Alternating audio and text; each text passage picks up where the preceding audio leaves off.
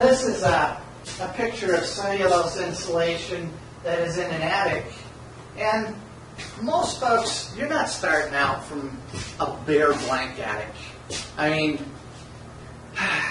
even the worst landlord in the world probably has put some insulation in his attic. And most homes you're going to find today will have some insulation there. And so the question then becomes, okay, how much is enough? And I tell you, as an insulation and as a weatherization inspector, as soon as I can see the rafters uncovered, I know there isn't enough insulation. I mean, if you've got 4 or 6 inches or less of attic insulation, you really need more.